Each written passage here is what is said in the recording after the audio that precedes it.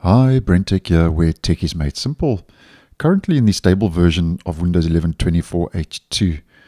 This is what the widget board and the newsfeed looks like. So you get your widgets here to the left, and obviously if you have it enabled, you have got your newsfeed here to the right. And I'll leave a video linked how you can actually turn this off if you would be interested.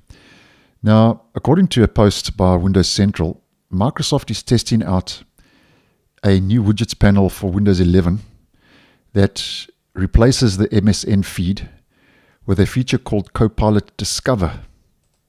And these are just some images provided by Windows Central. And what it does is it uses AI to curate stories based on your likes and your Copilot usage. So this is more Copilot making its way now into the actual operating system. Now, according to the post, the new Copilot Discover feed appears to be much faster with less laggy animations and scrolling. And I must admit, the stable version's news and interest feed, MSN feed, is a little bit clunky. So that could be a nice move in the right direction.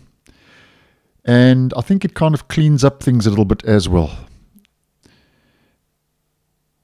It doesn't look as messy, for want of a better word, as it does in the stable.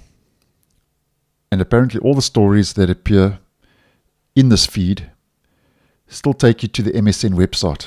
It's just the feed itself apparently that has been updated and replaced with Copilot Discover, as it's now called. Now, if we dive a little bit deeper into what's going on here, stories that you hover over will give you different options, including voting the story up or down based on your preferences, bookmarking the story, and following or blocking particular media outlets. Some stories, it's mentioned, with videos attached will also automatically begin playing when you hover over those actual stories with videos. And apparently there's also a new notifications button at the top of the feed that highlights things such as breaking news, as we can see, weather updates and so on, and stock market changes. And the good news is that these notifications can be customized, so you can choose to turn off certain types of alerts if you don't want them. And I think that's also a step in the right direction. I like it when we get options, especially with notifications. And apparently Microsoft is also testing a feature that lets you read the stories you click on directly in the widgets panel itself, where currently that is not the case. And as you may well know, clicking on a story will open it in your default browser. And I actually think that it's also a step in the right direction if this is something you are using and would be using. Just kind of unifying the whole experience to some degree or the other.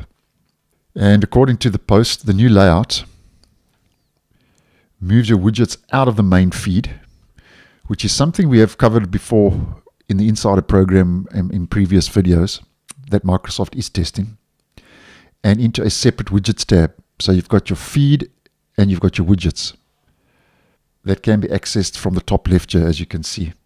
Sorry about the image quality. I'm not zooming in too much because it's not the best image quality. And another change is the only widget that has remained on the main page is the weather widget, as we can see, which apparently can no longer be moved or resized. Now, I don't have a problem with that because I find the weather widget quite handy. So it seems more Copilot making its way into the actual OS now with that new Discover feed.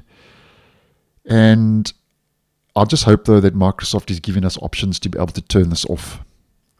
I personally don't think that this is something I would use on a day-to-day, but just putting it out there to keep you guys in the loop like we like to do on the channel. So thanks for watching, and I'll see you in the next one.